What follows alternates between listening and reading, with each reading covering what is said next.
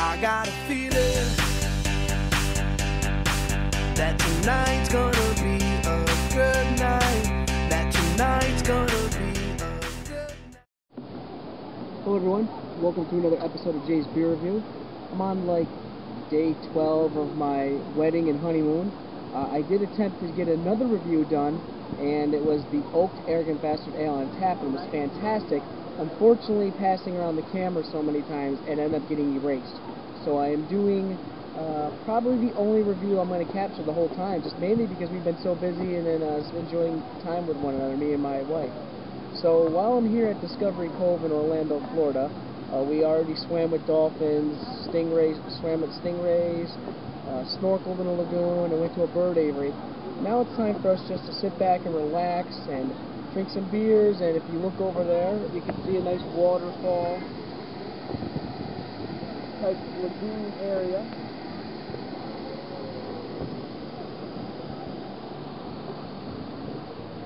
Like a lagoon area where we're just kind of hanging out for the rest of the day until it's time to leave. So since I'm drinking some beer, I figured why not do a beer review. And because Discovery Cove is owned by an Anheuser-Busch, which is now InBev, we only have Anheuser-Busch products available, and so the beer that I'm going to review today is Bud Light Lime. Now, I'm not expecting too much, but it's free beer, so we'll deal what we can.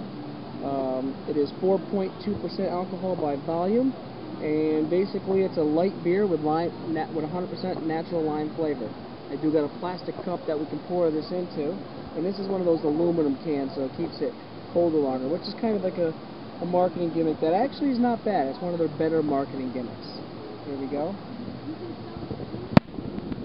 Now I haven't done a proper review of Bud Light or Bud, because I'm not a fan of them, but we're going to do this one, so.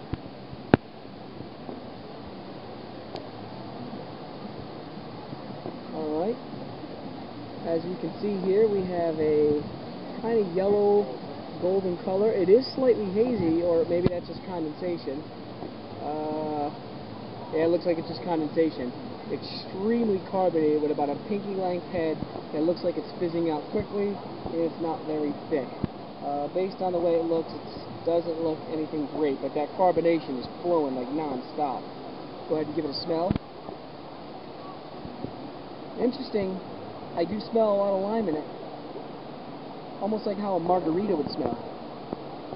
Alright, well, let's go ahead and give it a try.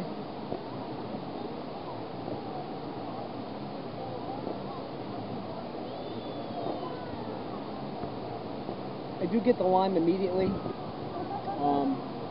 Because it's like a light beer, it is kind of refreshing on a hot day like this.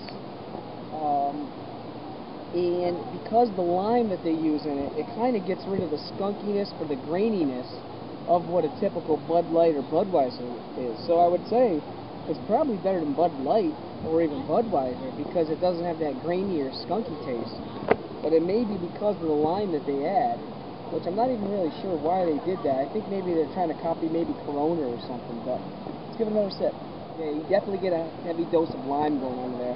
Maybe I would even say it has like a margarita taste to it. But anyway, I'm going to go ahead and drink some more of this and get back to you in a few moments. Okay, I'm back, and as you can see, I have just a little bit of beer here left.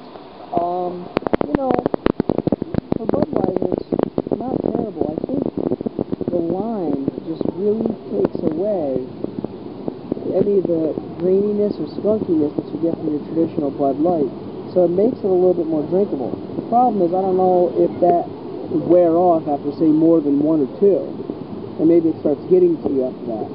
But it's, surprise, surprise, not as bad as I thought it was going to be. It is drinkable. The only negative I can say against it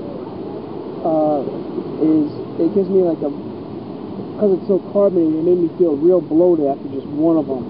So, I would say, you know, it's better than I thought, but I'm going to go ahead and drink the rest of this and give you my final thoughts and views.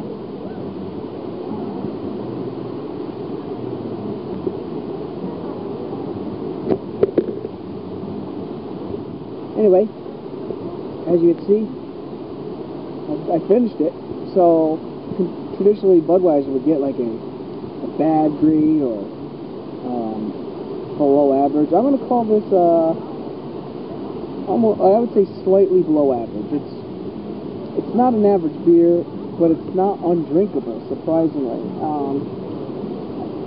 I'm really surprised I'm even giving it as good as a grade that I am. I don't know if it's the setting or what the case may be, but I didn't completely hate it. Maybe after I had 2 or 3, maybe I would hate it by then, but just one of them, I was able to get down really without a problem. Maybe it's gimmicky, but the lime did take away the graininess and the skunkiness. So again, that was a Bud Light Lime, and till next time, thanks for watching.